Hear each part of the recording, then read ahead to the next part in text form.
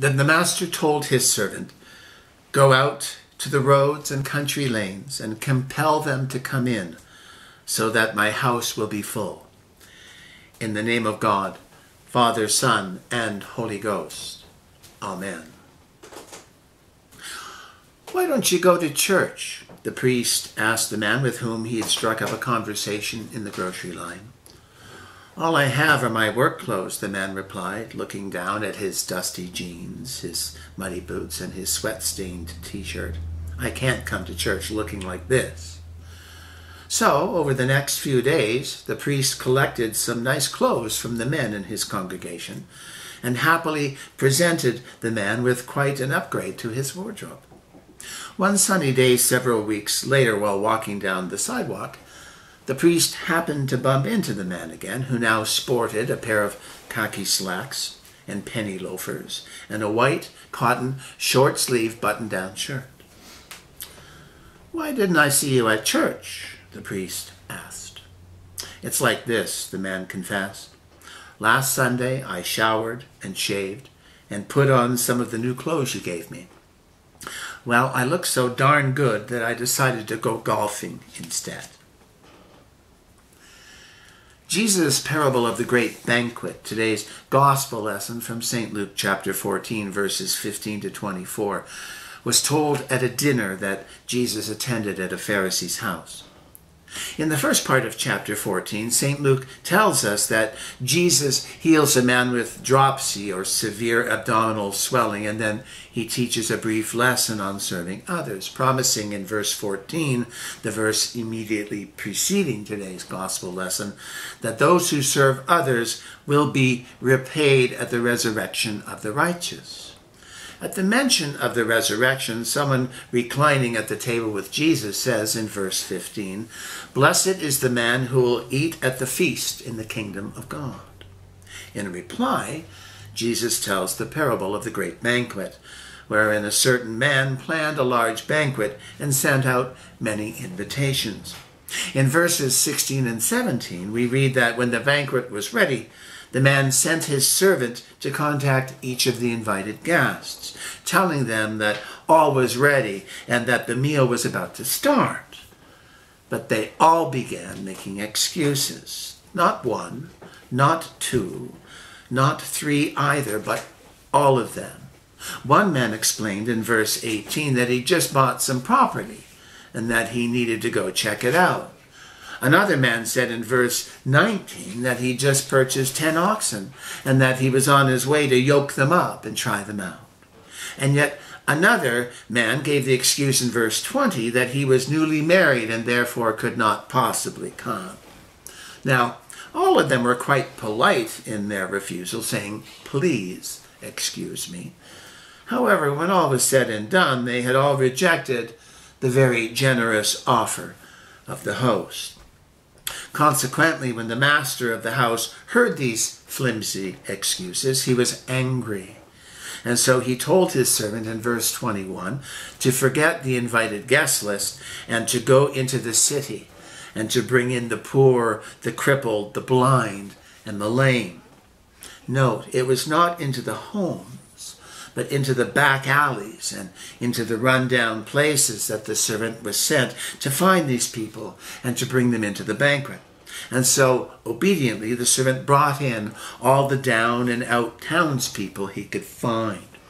Even so, the servant reported back to the master that there was still more room in the banquet hall. Whereupon the master told the servant in verses 22 and 23 to go out to the roads and the country lanes and make them come in, so that my house will be full. Jesus ended his parable by telling his hearers in verse 24 the master's determination that not one of those men who were invited will get a taste of my banquet.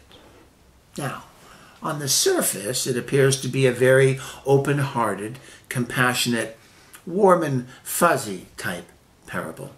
However, as we've seen before, Jesus' parables aren't necessarily known for being warm and fuzzy. Rather, Jesus' parables tend to have a bite to them, and this one is no exception in its utter rejection of the first invited, who literally turned their backs on the master of the house.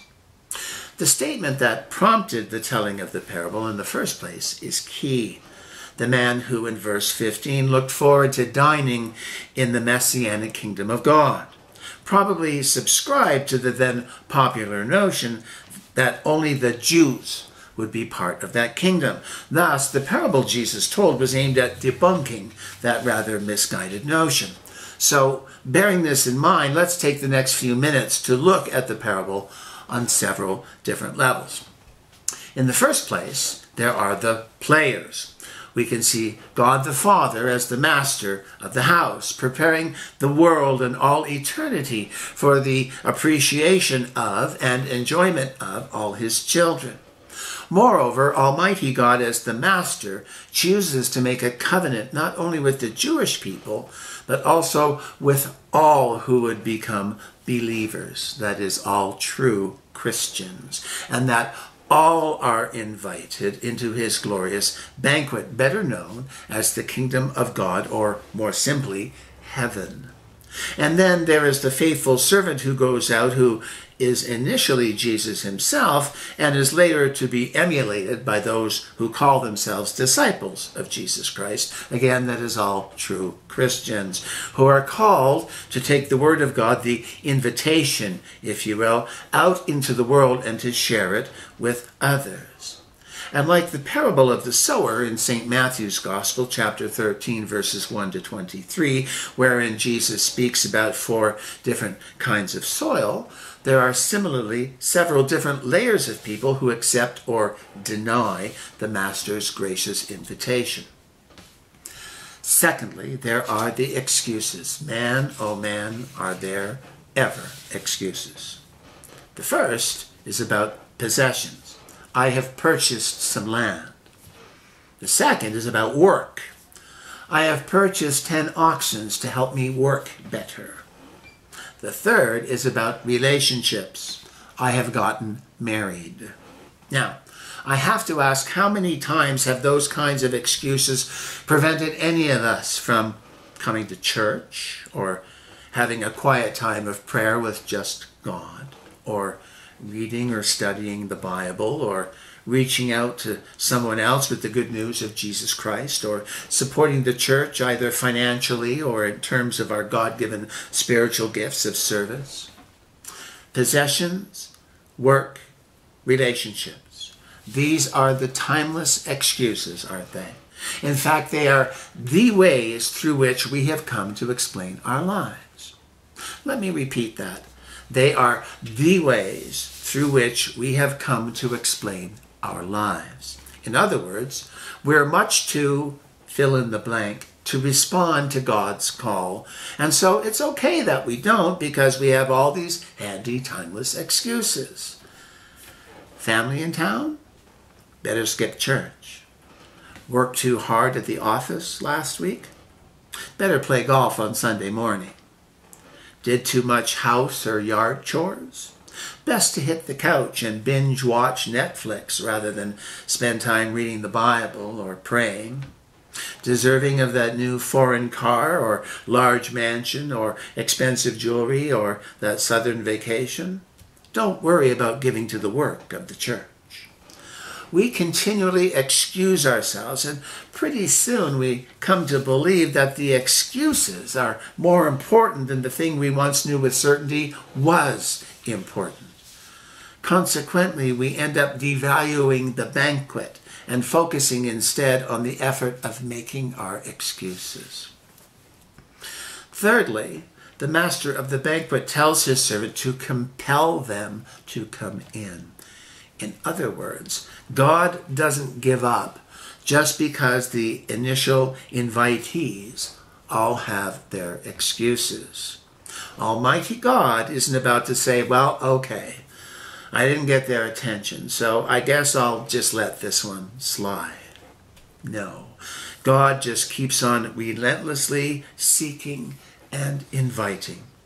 Accordingly, God is still very much in the business of proactively searching for the least and the last and the lost. And in so doing, he models what he expects his followers to do.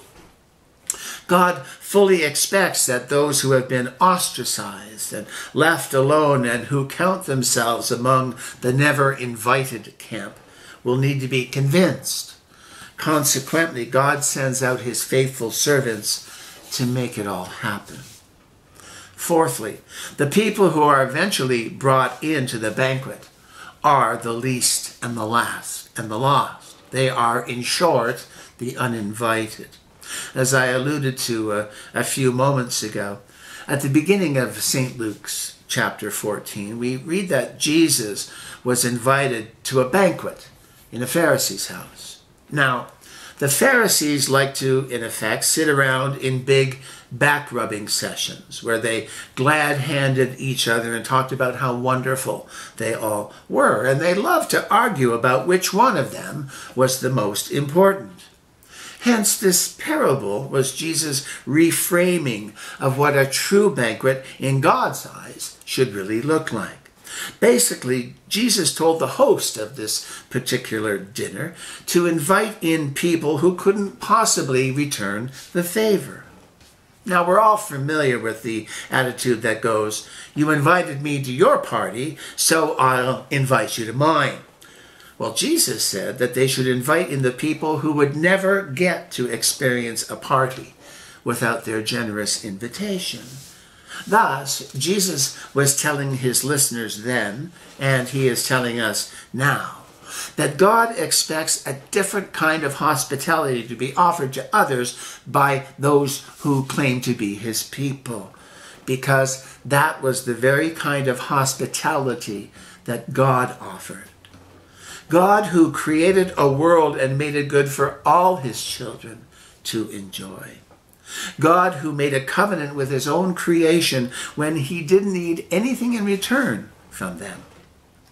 God, who surrendered his own Son to death on a cross in order to redeem that same creation after it had fallen. In short, God gets hospitality, and he wants us to get it too. You see, God wants each one of us to understand that we don't need to stay outcast or misfit or on the outside anymore. In short, God wants to invite us, all of us, in. Because God is always working to make outsiders into insiders. And then he wants his followers to take over the inviting. So what happens if we somehow get it? What happens if we recognize that it means going one level past our comfort zone to share God's gracious invitation? What happens if it means sharing our story with a family member who has been burned by church in the past? What happens if it means sharing that same conversation with some random person, just because they look like maybe they need to hear some good news? And what happens if it means inviting someone who has never been to church, or even to a church fellowship function, like a barbecue, or a dinner, or a yard sale, and so on? In John chapter 14, verse 2, Jesus says, "In my Father's house are many rooms. I am going there to prepare a place for you."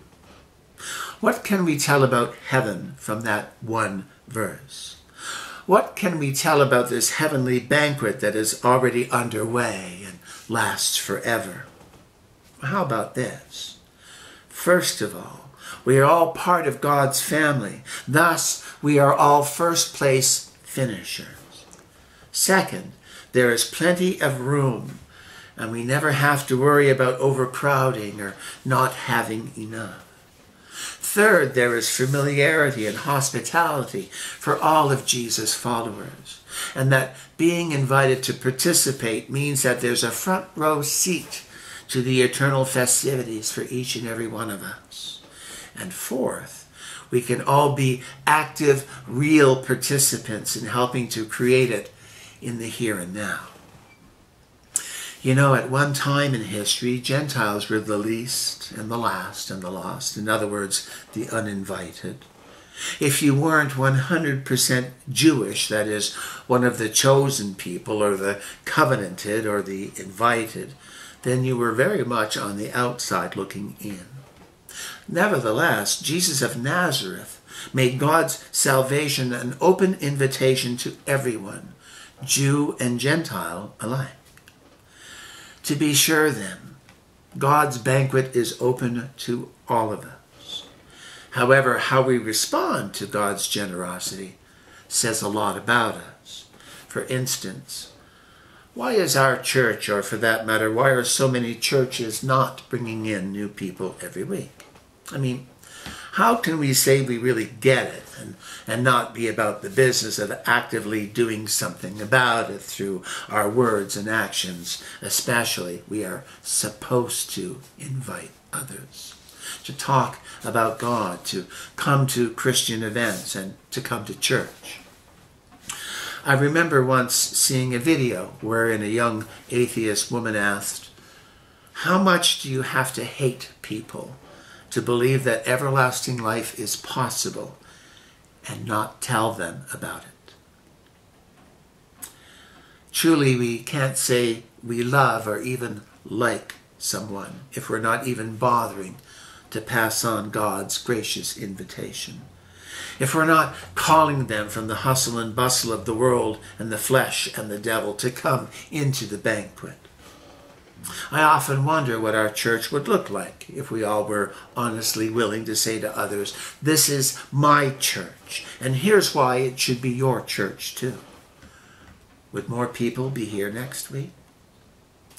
The simple truth is, we need to tell others that the invitation to God's banquet is wide open, that all are welcome to come, and that all they need to do is RSVP. No upgraded wardrobe or green fees required. Let us pray. O Almighty God and Heavenly Father, whose only begotten Son sent his disciples into all the world that they might invite others to the eternal banquet. Teach us to remember that it is not by bread alone that man doth live, but grant that we may feed on him who is the true bread which cometh down from heaven, even Jesus Christ our Lord and Saviour, to whom with thee, O Father, and thee, O Holy Spirit, be honor and glory, forever and ever. Amen.